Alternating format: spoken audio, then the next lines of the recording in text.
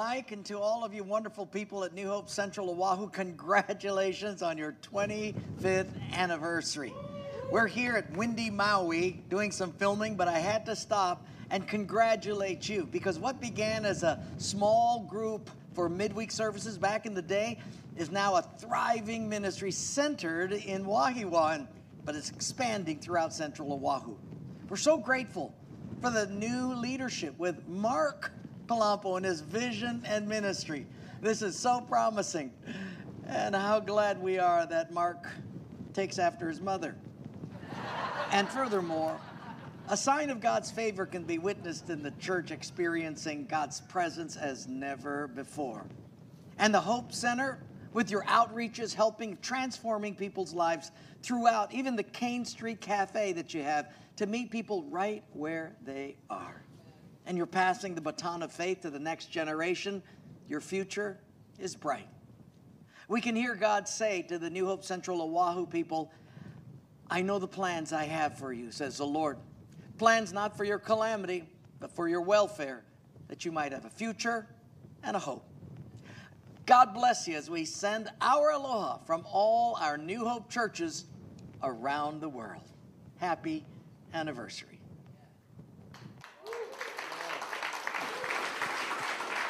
Amen. Well, I want to say a big mahalo to Pastor Wayne Cordero for those beautiful words of encouragement. And I, too, thank the Lord that I take after my mom every day. But if it wasn't for both mom and dad, none of this would be happening right now. So I actually want to invite them up to the stage at this moment to recognize them. And the thought did cross my mind. You know, after countless paddles that you've given me over the years, I finally get to return the favor. But the paddle says, Pastor Michael M. Palumpo, in recognition of the 25th anniversary of New Hope Central Oahu, it is through his pioneering commitment and dedication that lives have been transformed for God's glory. So on behalf of the church, we want to just thank you for your selfless, radical journey that you embarked on 25 years ago. And I pray that this weekend you're able to take in just the countless lives that have been transformed through your ministry, through your service. And so thank you, guys. And I pray that you would just receive our gratitude and our appreciation for all of you. So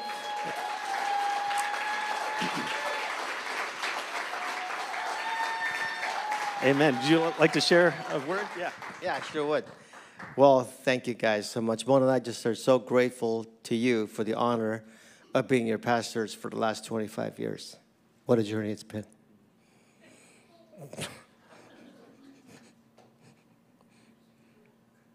This was my greatest prayer, that I'd be able to hold it together just to share with you our hearts.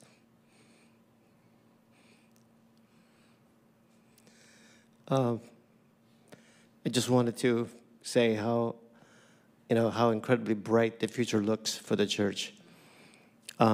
We see the next generation rising up, amen? Amen. It's so cool to see that. We contended for that, and it's happening.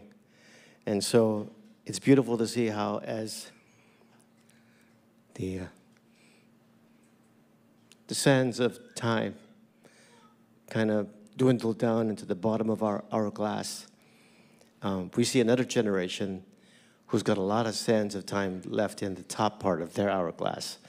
And so the next 25 years looks really, really good. And I wanted to share something pretty profound, actually. A couple of weeks ago, I was helping to teach the class with Mona in the children's art classroom over there. And I found something in the room. It's right here. It's a quarter. And I immediately thought, 25.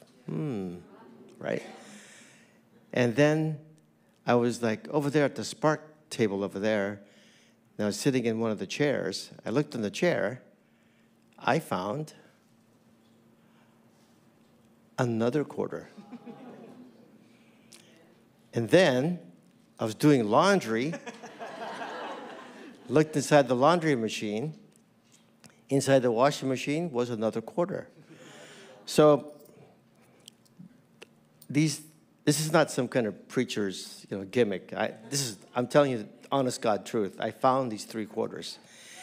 And the Lord immediately just began to highlight to me 3 quarters, three groups of 25 years. And I said, Lord, what are you trying to say to me? And he said, it's not just for you, it's for all of us. And in the first 25 years of your life, the Lord said, you're trying to get your life together. You want to get married.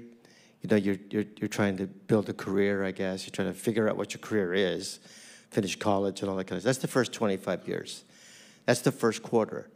In the second quarter of your life, he teaches you to give your life away. So he's teaching you to die to yourself and give your life away. And I said, Lord, what about the third quarter? So in my last quarter, this is what I felt like he said.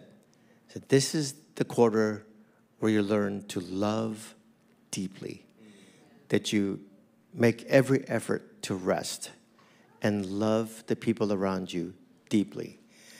So those are the 3 quarters of our lives. And I impart that to you as my, let's say, last teaching of my 25 years. I'm not done teaching. I mean, I'll be back. Might be back in this next series if Mark asked. But I'm just saying that in this 25-year anniversary, I believe that's what the Lord wanted to show us, that your life occurs in 3 levels of discipleship. Amen. And as I close, I wanted to do something that will express how I really feel about this moment. Can you hold it? Did you want to say something? Sure. Okay.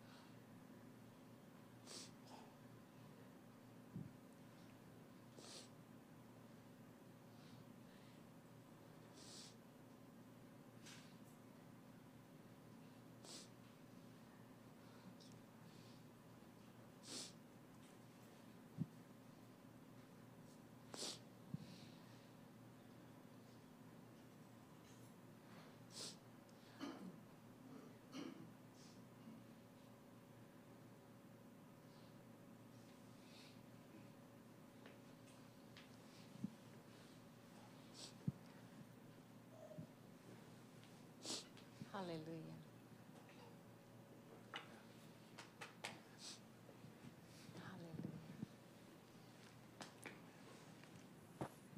Wow. Amen. Would you say amen to that? Amen. Wow. Hallelujah.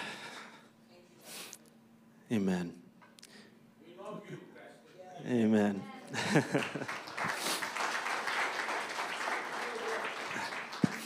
This moment was initially supposed to be a surprise, but word of advice if you're going to surprise anyone is don't include them in the text thread when you're planning the surprise. And I won't say who included him in it, but her initials are P. Lori. Then again, it was her idea to do all of this, so it was her surprise to give away, and we just wanted to honor you both tonight. And thank you for that powerful expression tonight.